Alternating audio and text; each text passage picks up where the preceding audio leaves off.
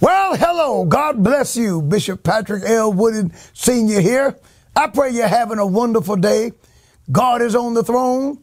Jesus is alive and well. Hallelujah. He's seated at the right hand of the Father, and he's living right here in my heart and in yours. Isn't that amazing? I thank God for being saved today, and I'm grateful, my friends, that we're well into the year. Today is what, the 25th? I promise this is probably the last time that I'm going to say to you, Happy New Year. But it's a good lead into what God has said for us for this new year. Our theme is to serve the Lord only. Serve the Lord only. Joshua 24:14 and 15 teaches that if it seems evil unto you to serve the Lord only, King James says serve the Lord, but the context is serving the Lord only because he's telling them to get rid of the gods that they picked up while they were in the wilderness and the gods that they picked up while they were in Egypt. These people was trying to walk in some kind of divine syncretism where they could synchronize other teachings and doctrines and mix it in to their relationship with Yahweh. And Yahweh said then, as Yahweh has said now, it ain't happening. You're going to either serve me only or you won't serve me at all. And here at the Upper Room Church of God in Christ, we're declaring, serve the God of the Bible only. My position is this: Christianity doesn't need to be tweaked. Christianity doesn't need to be revisited. Christianity certainly doesn't need to be rethought. You know, just rethinking Christianity. Get out of here with that garbage. The only thing Christianity needs is to be lived. Read the Word of God, see what God says, and obey Him, and you will be blessed of the Lord and highly favored, and you'll be glad that you did. What a mighty God we serve. I have a passage of scripture that I want to read to you, and I pray that it will bless you as much as it has blessed and has strengthened me, and it helps me understand what I'm seeing in the church world and in society today. You have to admit, 2024 has come in with a boom. I mean, have you ever seen anything like it? It's exploding online. It's exploding on podcasts. It's exploding in churches. It's exploding. We're seeing people dance in church like they're at Soul Train. We're seeing preachers behave in manners that's not becoming for the pulpit. It's not becoming for preachers. Preachers are trying to be movie stars now. Our gospel singers are trying to be worldly stars. I said this the other day, and I want to say it again.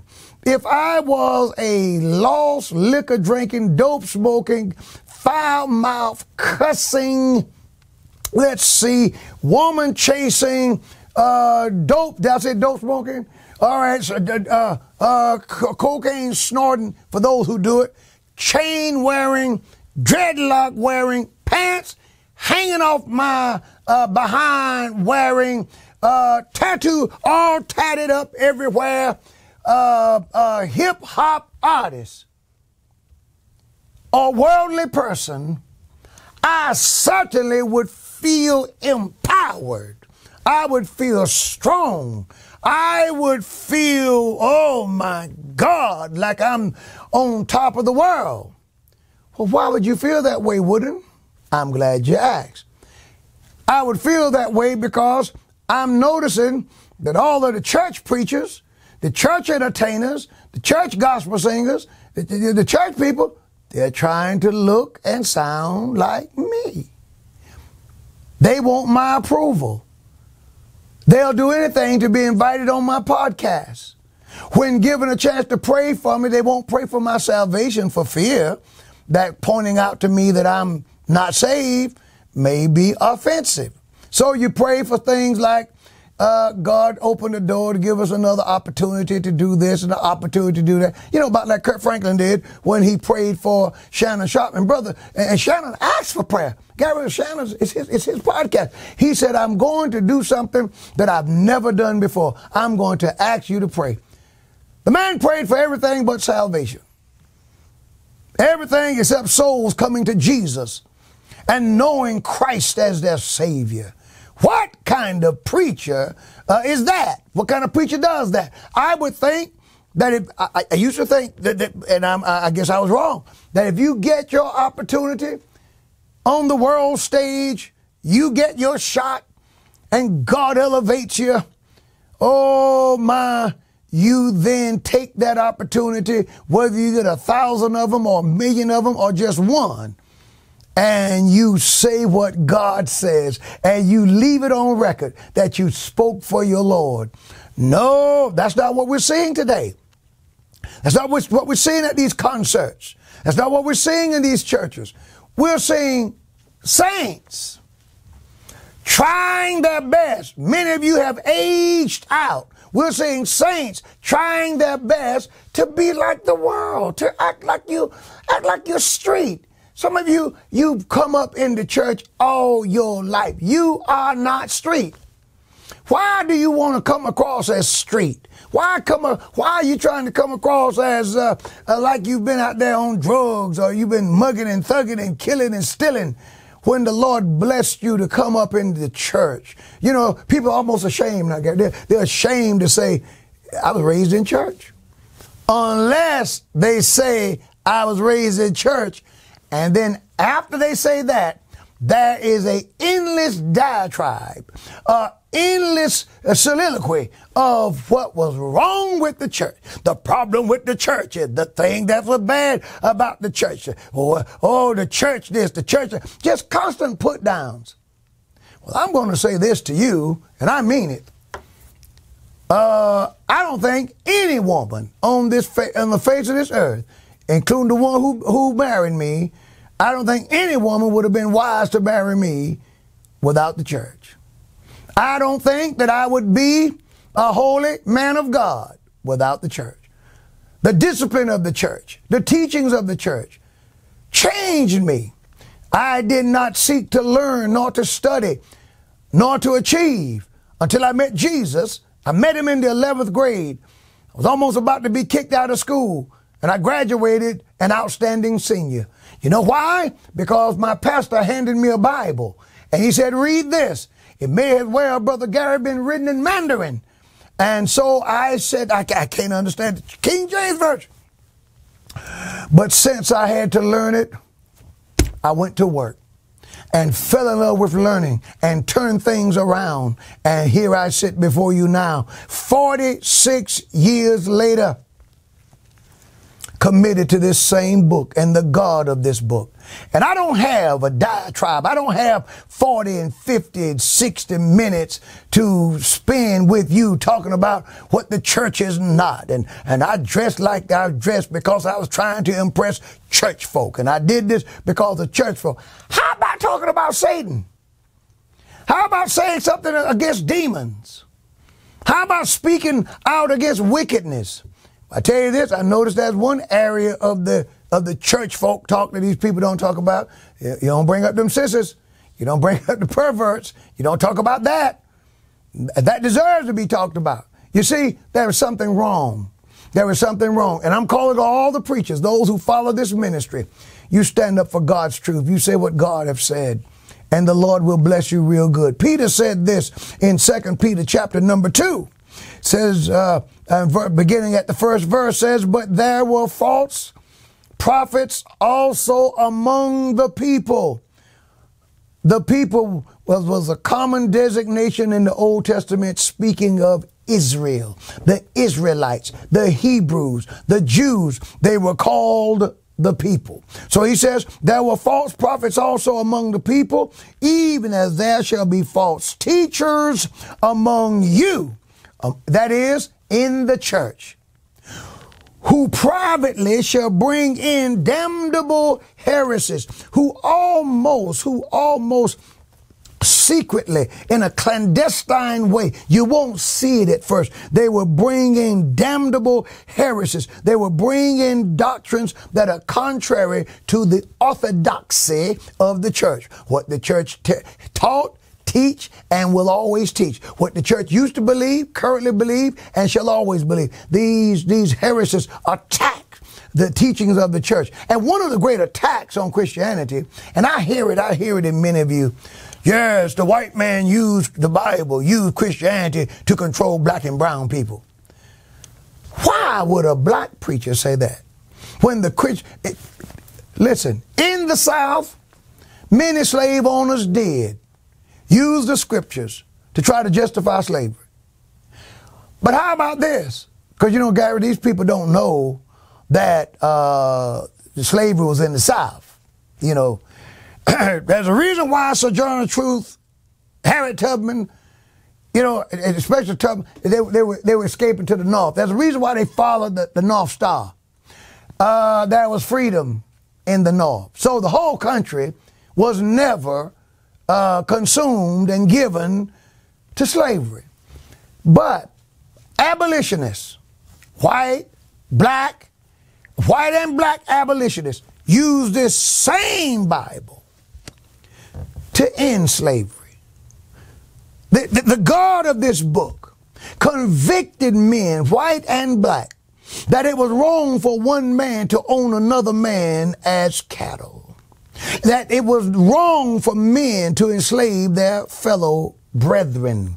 That it was wrong for white people, and you know, some of our first slave owners weren't white, to enslave, for any people to enslave another people.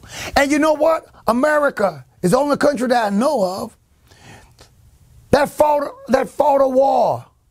Millions of Americans died, both white and black, to bring an end to slavery. And those who fought against it were motivated by this book. So it's not this book that's is being used to control black and brown people. How about Karl Marx?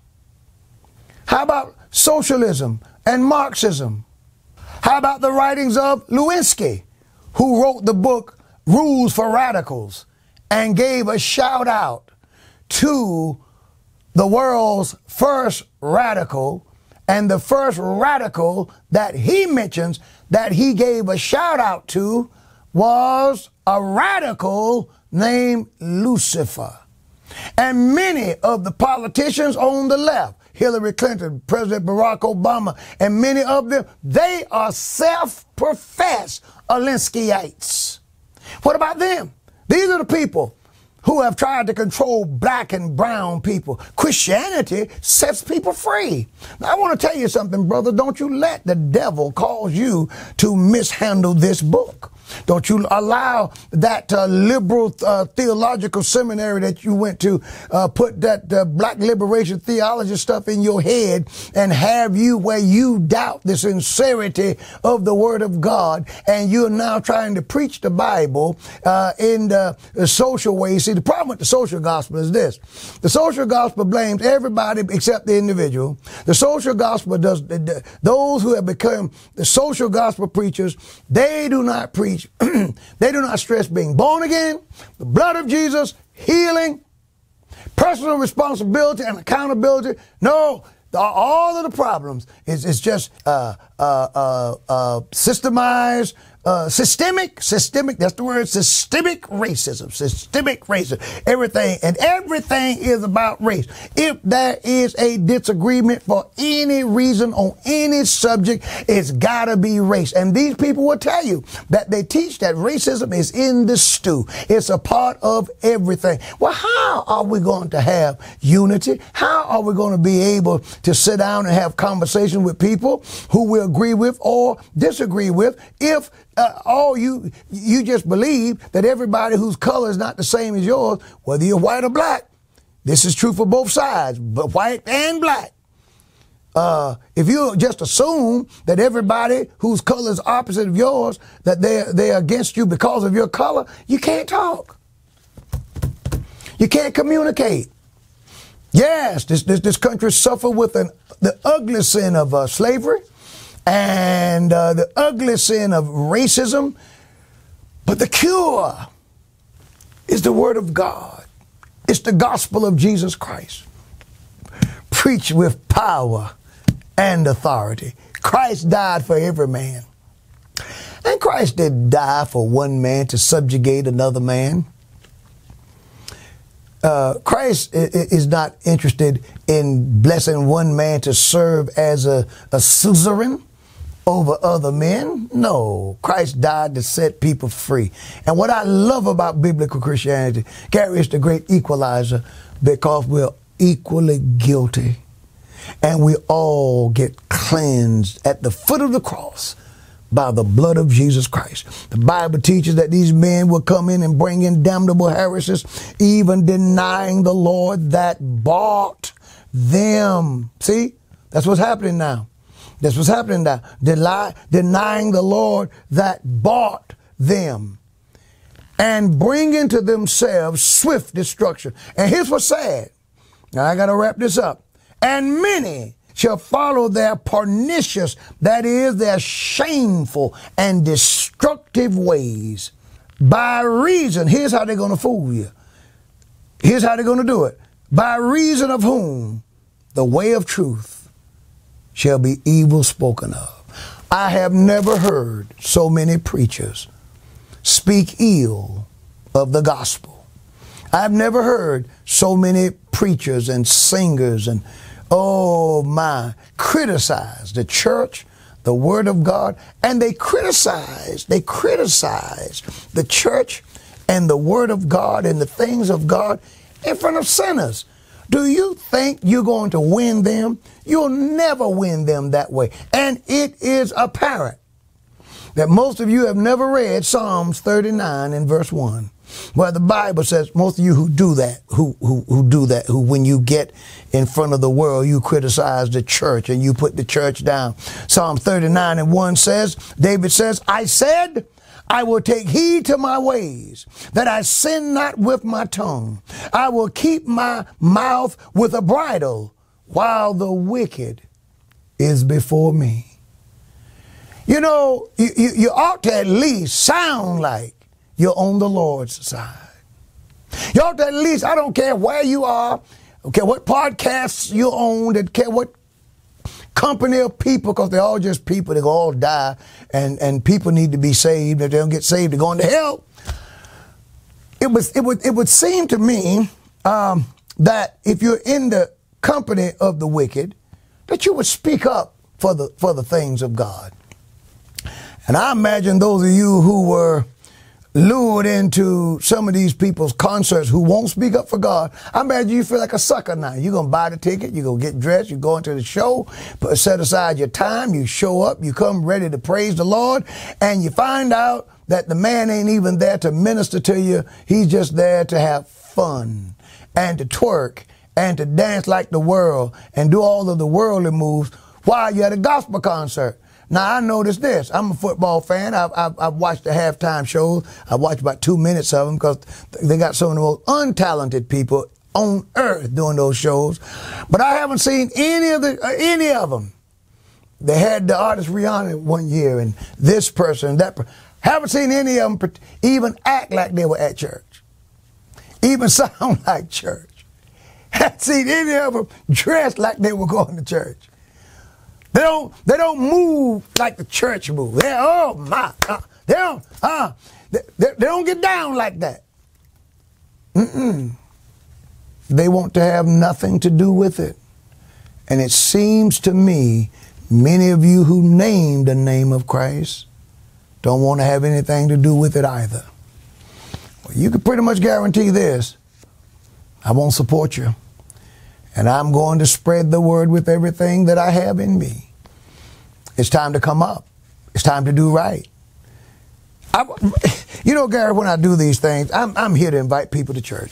I'm here to invite people to church. And then when I start talking, oh, the scriptures, they come to mind, Brother Leach, they come to mind and they come to mind. The Lord said this, I ought to save it for sermons. But you know, God tends to, he's speaking. The Lord says something to the prophet Jeremiah, and I'm going to end with this and invite you to service tonight. The Lord said this in Jeremiah chapter number 15 and verse 19. Therefore, look at this, thus saith the Lord. God says to the prophet Jeremiah, If thou return, shake off your distrust, Jeremiah. Then will I bring thee again. I will revive you, Jeremiah, and thou shalt stand before me. And if thou take forth the precious from the vile, that is, if you separate that which is precious and that which is sacred from that which is profane, from that which is wicked, from that which is evil. If you separate the precious from the vile, he says to Jeremiah, thou shalt be as my mouth.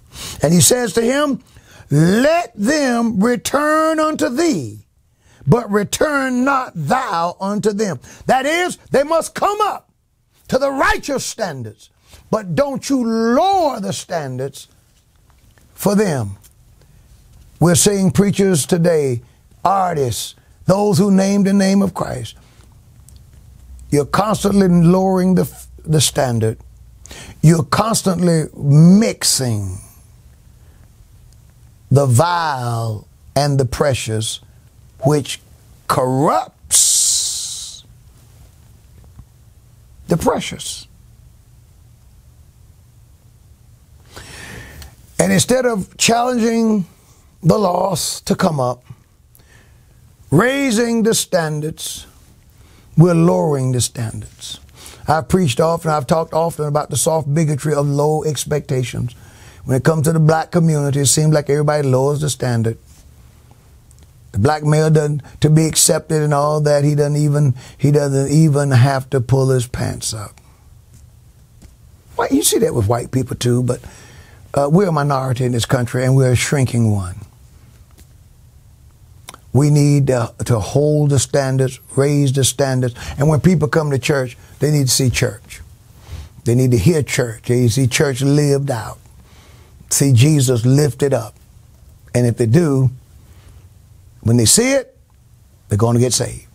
Now, I am, to be transparent and honest with you tonight, on my way back home from the leadership conference of the Church of God in Christ from Atlanta, Georgia. But before you sign off, I have a ram in the bush who is going to preach the word of God with power and authority. And he's going to preach it and let go with both barrels. The Elder John Amanchukwu, my first assistant, is going to deliver the word of the Lord tonight. If you're familiar with John, you know that he is a gospel preacher and he's a fearless man of God. You know that he has traveled this nation, going from school board to school board, fighting for the minds of our children, trying to keep inappropriate books out of libraries, to keep pornography from little minds that are not, and little eyes that's not ready to see it. And people criticize him and says, you know, he's trying to ban books. No, he's trying to ban pornographic literature. Are you one of them who believe that pornographic literature shouldn't be kept from children? Is that where you are? Is that where you are? Preacher, teacher, rev, man of God, mom, dad, do you actually think that it's all right for children to read books that are so filthy that the school board wouldn't allow him to read the books at the school board because they felt that it was too bad? And he's also the author, I just happen to have a copy here, of the book Erased. Gary, let him see it. Erased, uncovering the lies of critical race theory and abortion. He is an awesome preacher, and you're going to be blessed by this man of God tonight. As I said, he is my first assistant. He's a tremendous husband and a tremendous father. He happens to be married to my daughter, Crystal, and they've given Pamela and me 3 wonderful, wonderful grandchildren, and I admire this man of God. So he will be ministering the word of the Lord tonight at the Upper Room Church of God in Christ. You want to hear him. I pray that he would even share some of the experiences that have come his way as he has had. Listen, he's had many Acts chapter number 1, chapter number 2, 3, 4, 5, 6 experiences where he's clashing with the authorities, clashing with people who are fighting to try to keep junk in our children's hands. John continued to preach, and let the Lord use you. And saints, I want you to turn out tonight and as if it were me, and let the word of God bless you real good. Now, my time is up. Join us tonight right here at the Upper Room Church of God in Christ, where the Elder John Amanchuku is going to preach. And you will most definitely say amen. We'll see you Sunday right here at the Upper Room Church of God in Christ.